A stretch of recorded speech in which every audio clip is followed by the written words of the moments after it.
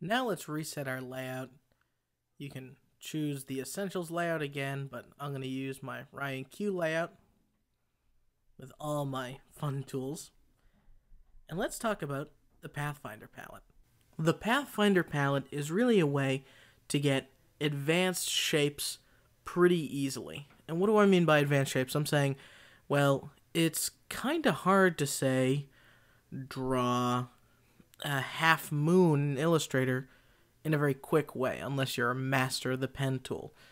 So let's start with a bunch of shapes here, and this time we're going to use two squares of equal or lesser size and two circles. Again, let's choose different colors so that we really know what the difference is here.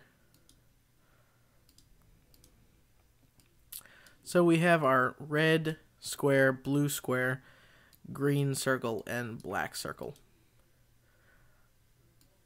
Like before, we're going to take the transparency and we're going to cut them down to about 70% so we can see through them and see what this palette really does.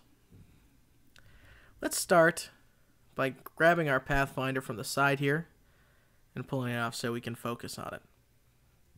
Now you can see there's shape modes, and there's a whole bunch of ways to use the Pathfinder.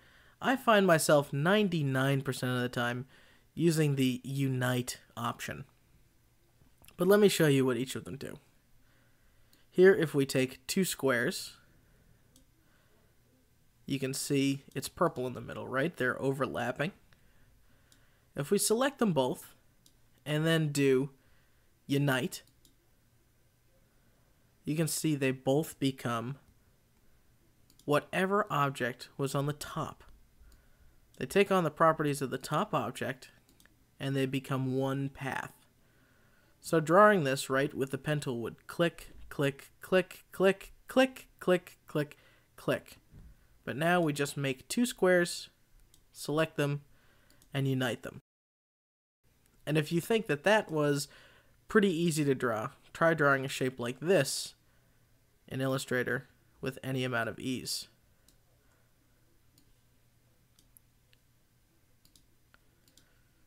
Pretty tough. You'd have to click, click, click, click and drag till you have a perfect circular curve. Click down. So the Unite takes all the shapes, combines them, and takes on the property of whatever the top shape is. Next, we have minus front. So the front object is going to cut out of the back object. Pretty simple. If you have multiple things selected when you do a minus front, you can see all of them will cut out of the backmost shape. A pretty nice way to get, actually this kind of looks like a batarang, doesn't it? Next is the intersection, or intersect as Illustrator calls it, which is basically going to cut out everything except for the parts that overlap these shapes. So all we're left with is the middle there, and I'm going to do it fast just so you can see. And again, you notice we're taking on the property of the top shape, and that's always going to be the case. Now we're seeing only the spot where the three objects overlapped, right? It's not only inside this square, but it's inside this part of the circle that's inside the square. Now you may be saying, Ryan, what am I going to use all this for? It seems a little complicated. Well, there's a lot of applications for it. I mean, whether it's just you're going to make a moon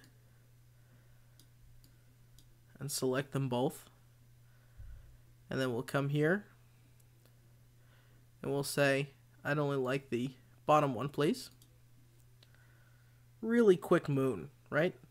Take two circles rather than drawing that out with the pen tool. Likewise, if you were going to say, do a triangle. Well, a triangle isn't one of Illustrator's default tools. So let's take two squares, one here, we'll take a second one, we'll rotate it, position it, select them both, and we'll only do the intersection.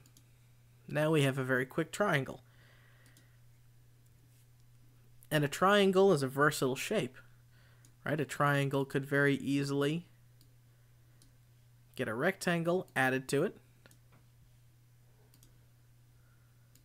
Now we'll take those and make sure that they're aligned, right, with our align palette. And then we'll do unite. And all of a sudden we have a usable mouse cursor for our cover or our design.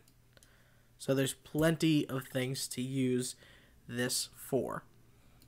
Now, you can experiment with a lot of the other modes, but the next big one I want to talk about is divide. Divide's pretty cool because it will take your two shapes, and when you hit divide, you can see what it's doing is creating this shape,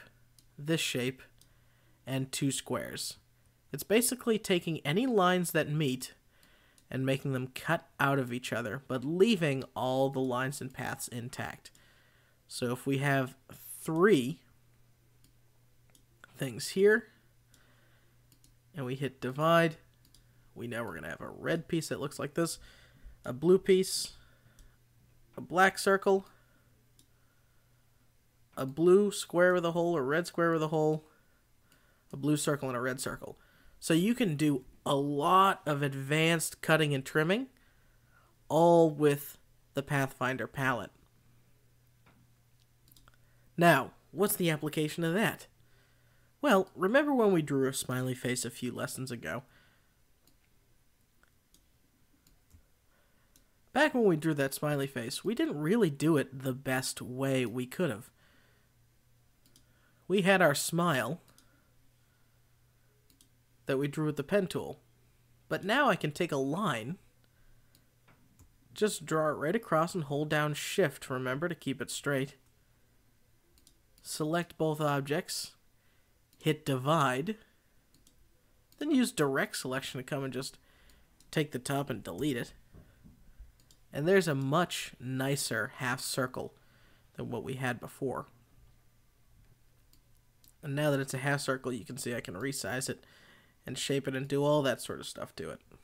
It's important to note, though, that when you do cut an object in half like that, I'll change the color so you can really see. We hit divide, watch the end of the lines. They go away. Lines will basically disappear, and you can think of them as cut points, right? So if I do a second line right up the middle, and do a line across here and a line across here, and I take all three of those lines, and I center them both ways, and I center those on the circle, right about there. Select everything, and I hit this divide. We basically just use the divide like a pizza cutter. Now, if we move it around, the Pathfinder automatically creates groups, right? This is one object still, as far as Illustrator is concerned. So double-clicking takes us into this group. And then we can take out pieces of our pie, or our pie chart. If we were going to do a pie chart and we wanted to make this go out here, and make another slice of data here,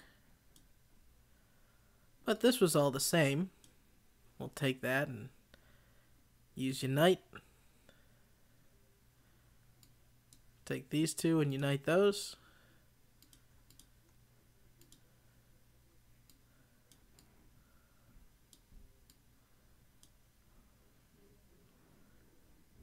And you can really see how this palette eventually really becomes one of your most important and versatile tools inside of Adobe Illustrator.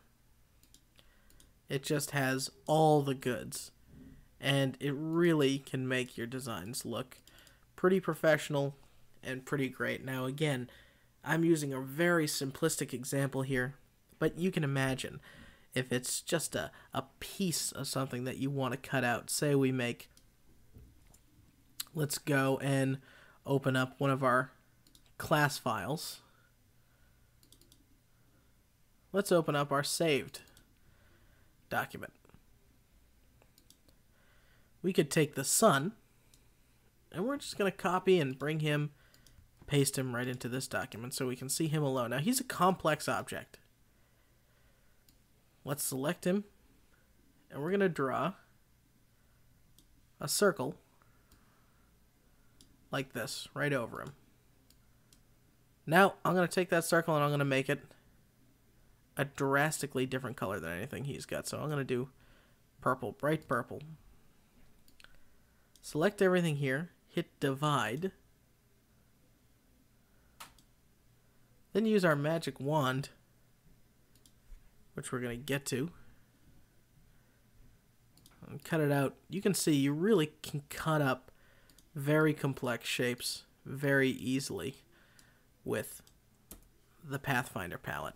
So that's what Pathfinder's all about. You're going to find uses for it.